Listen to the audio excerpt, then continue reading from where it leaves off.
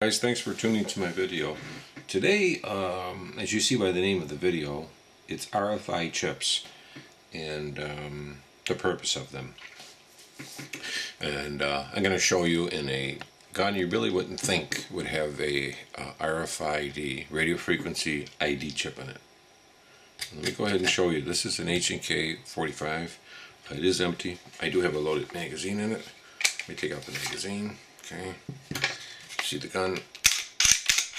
It's empty. There's nothing in it. Okay, let me decock it. Now I'm going to show you something. On these guns, they hide the RFID chip. It's completely scannable by any kind of scanner. What you're going to need is the back here where your back strap is.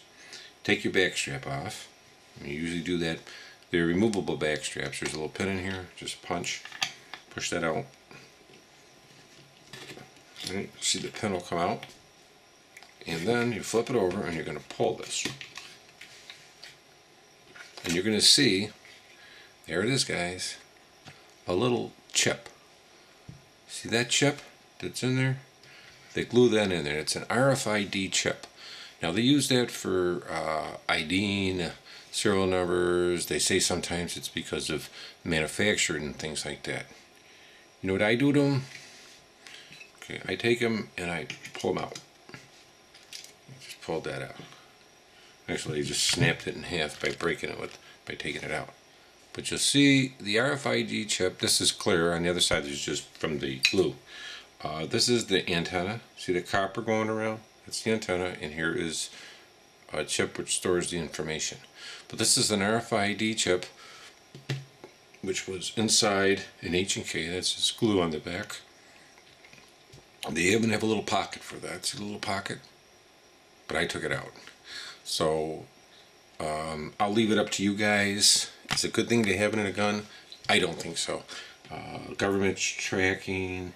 Everybody tracks everything, and I don't want them to have anything more where they can scan my gun and check an RFID and information on it.